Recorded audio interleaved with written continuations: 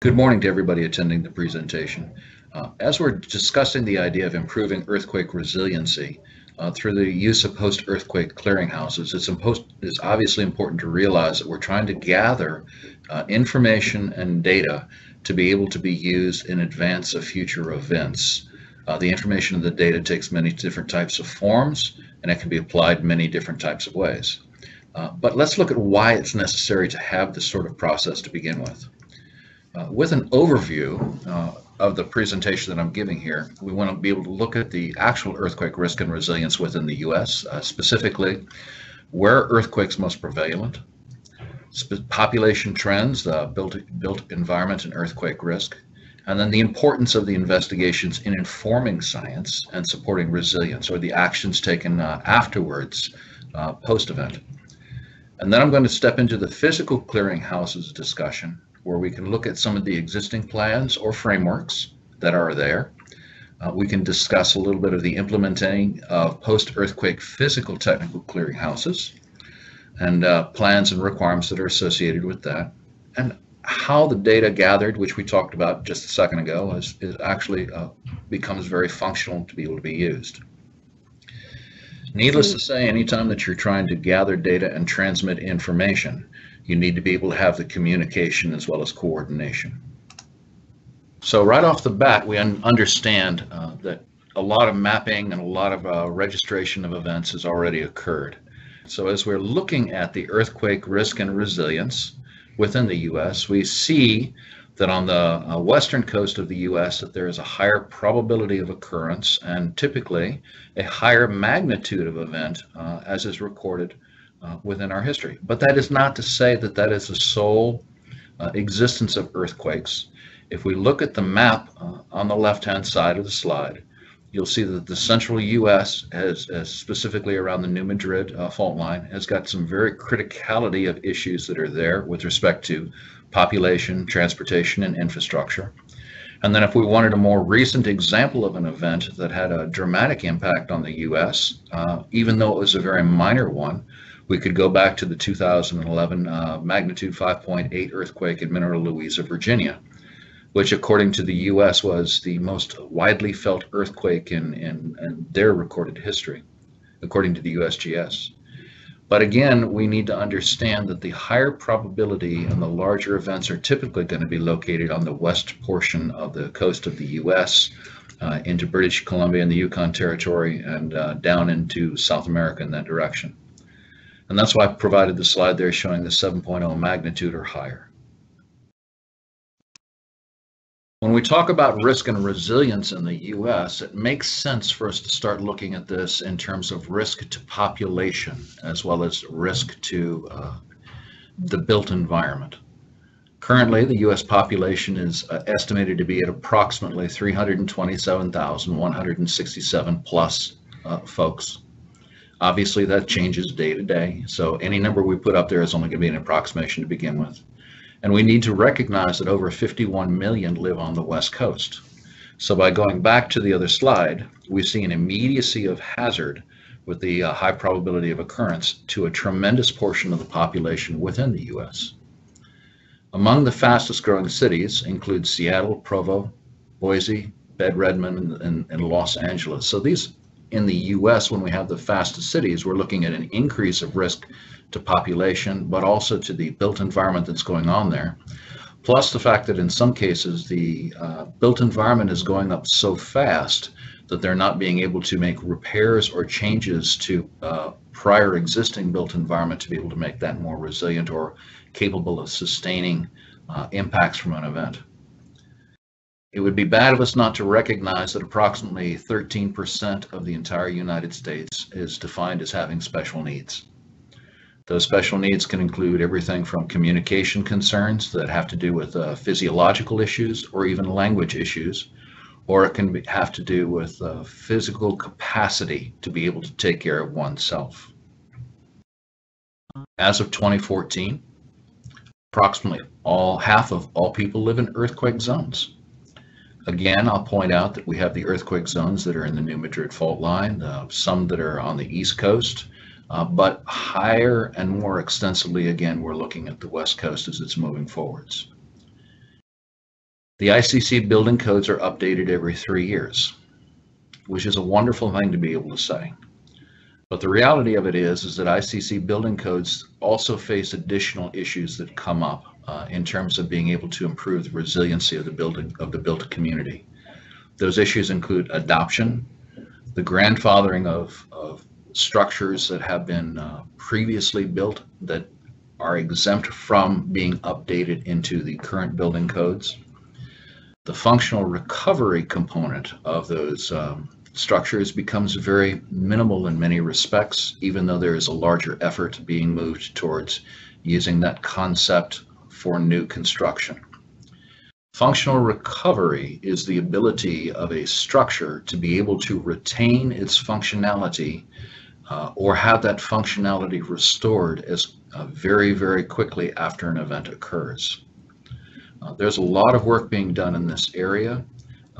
These ICC building codes are, of course, just for structures and don't necessarily collate with infrastructure components that are involved in too. Typically within the United States, part of the infrastructure that is the most vulnerable that is there is bridges. So when we have the bridges, if you're talking about a shift of approximately 1 foot, either vertically or horizontally, the bridge itself becomes endangered, if not impassable, or and becomes functionally incapable of being used. Considering the fact that we have some tremendous issues associated with transportation already, and that the American Society of Civil Engineers has pointed out that the American infrastructure is not exactly the best rated in terms of being maintained, we need to take this into consideration as we're moving forwards. In this discussion, I thought it would be very interesting to bring forward a couple of different examples of existing potential impacts as has been identified through different exercises or scenarios as they're brought in. One of the more famous national level exercises that we've had was the Cascadia Rising exercise, which is on the left. That information is publicly available in terms of the presumptions as well as some of the considerations. And also the Hayward scenario, the one on the right, which was put together by the USGS. These discussions and exercise opportunities provide some background into the types of the event, the types of the impacts upon the built environment, and the types of the impacts upon the people that are involved. Further, this information can be used to be developed for events for states or jurisdictions or entities that are not directly impacted but would be impacted by an event occurring someplace else. So as a simple example of that, we need to be able to take into consideration, again, the transportation infrastructure, whether that transportation is roads or whether it's pipelines, the energy sharing infrastructure, predominantly electric, the communication infrastructure, an infrastructure which can be co-located and therefore at a mutual risk, i.e. if one happens to fray or crack or break, it directly impacts the other component that's there too. Interestingly, Arizona recently did an exercise which they used the Hayward scenario, where they said that if this Hayward scenario were to come into play, that the impact to them would be about 50,000 people coming into Arizona needing shelter. So there are opportunities to use this type of information to help develop your own risk analysis and thought processes to be able to work with it.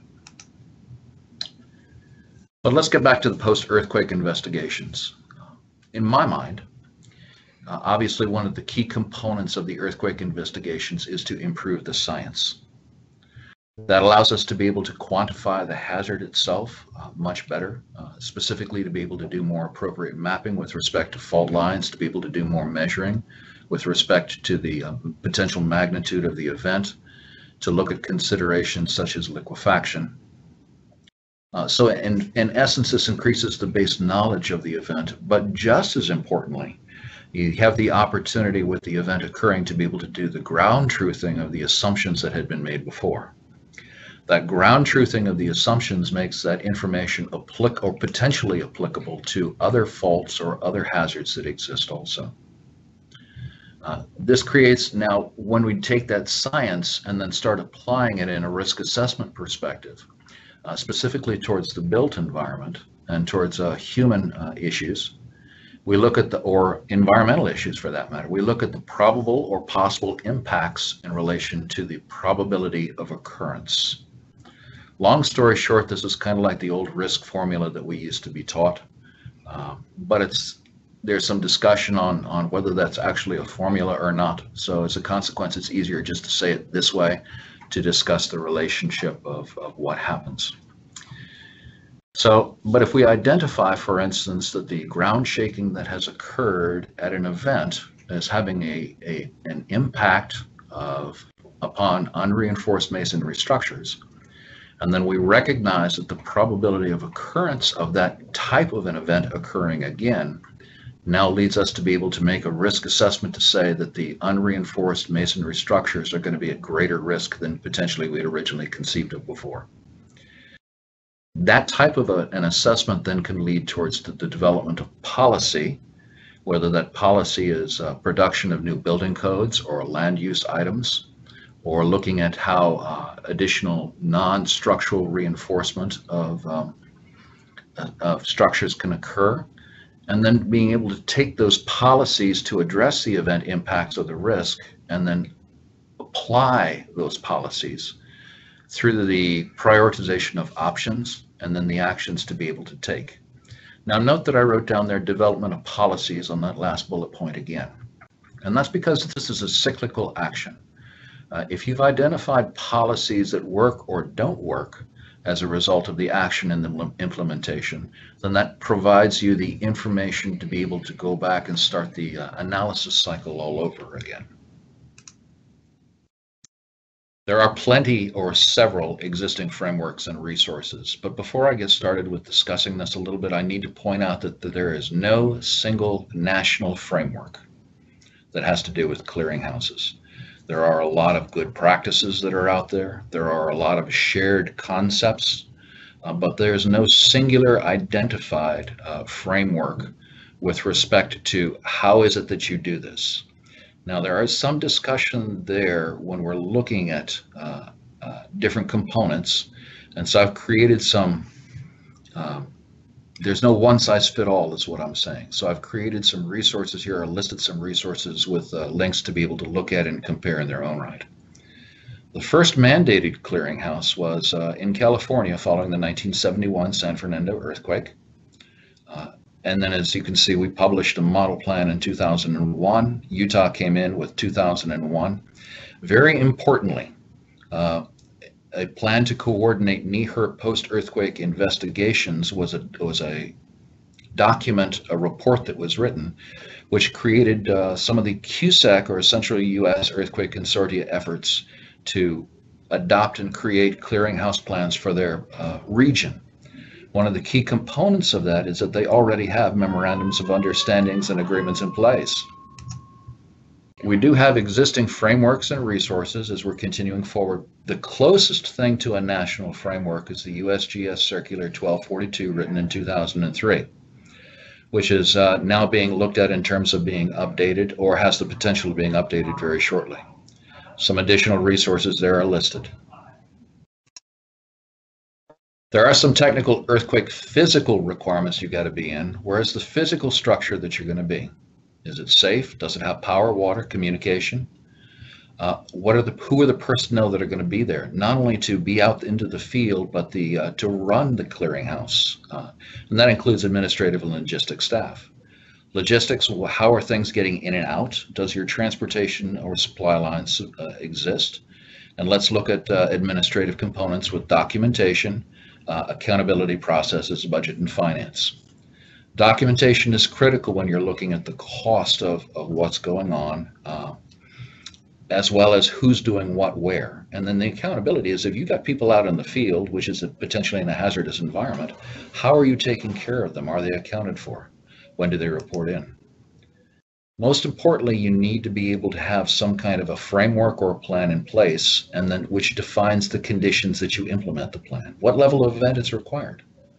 What measures of impacts? How soon after the event? Who's on the call down list? Who actually goes out and opens the door? And do you have a go kit where your equipment is set up to be able to operate if you're working remotely or away from your regular office? Clearinghouse connections to emergency management are critical. There are essentially 4 phases of emergency management they used to teach us.